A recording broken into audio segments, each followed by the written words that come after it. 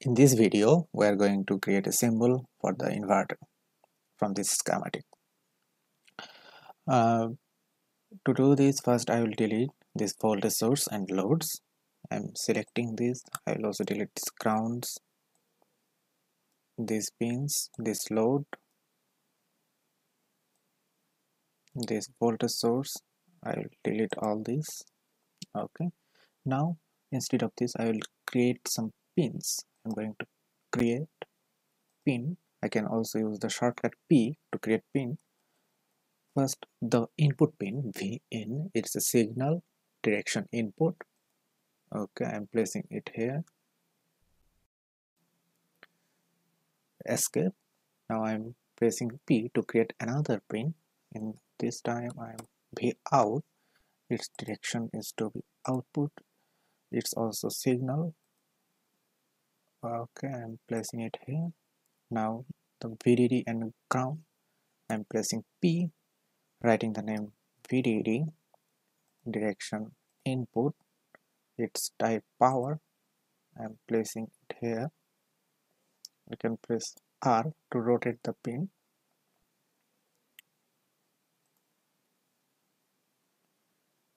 I'm selecting this and rotating it, placing it here. Now I am again pressing P, writing the name of ground, direction input, and its ground. Right? Pressing R, placing it here, selecting this, rotating, placing it here. Now I will connect the pins using wire. I am pressing W in my keyboard, connecting the respective pins.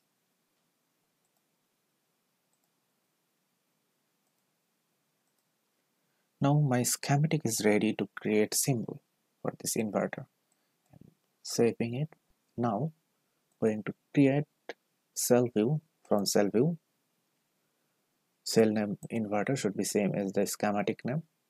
To view symbol. Okay. Now a new window should open here. I'm going to say symbol generation options. I'm going to place the output pin V out to the right.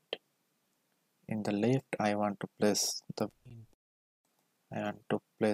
VDD in the top and ground at the bottom. Okay. Yes. Now I will create a symbol which is like a generic inverter symbol. To do this, I'm first deleting these boundaries. Okay.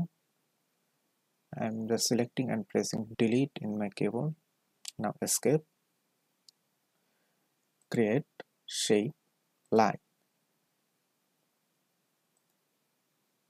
I'm drawing a line here.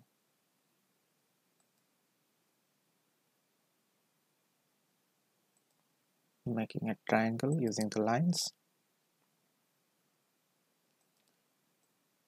Placing the pin here. Placing the part name to be here. Placing the instance name to be here. The output pin, I'm going to place it here. I want to include a small circle here, so I will create shape circle. Place my cursor here.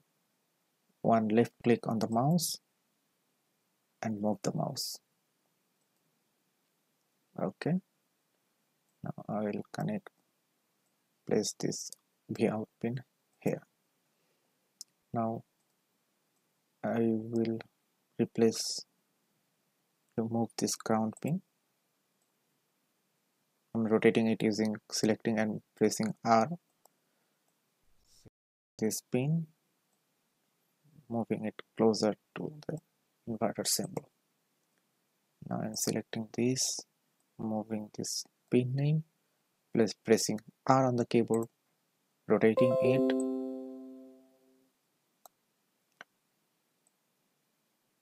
connecting it here, placing it here.